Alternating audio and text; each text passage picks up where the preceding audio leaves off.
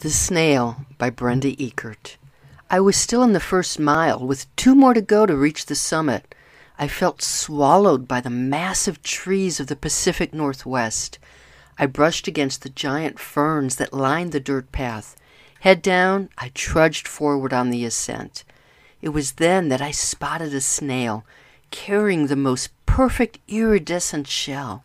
I carefully picked it up, moving it to the side of the trail, hoping it would not fall victim to a hiking boot. As I continued on the trail, I thought about the journey. If I focus on the summit, what will I miss along the way?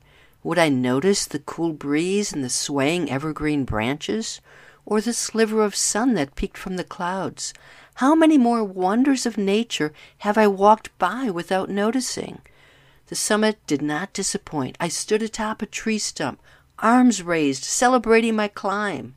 The clouds were below me, only the sound of waves crashing on the shore indicating the ocean below. And on my descent, I vowed to enjoy the journey home.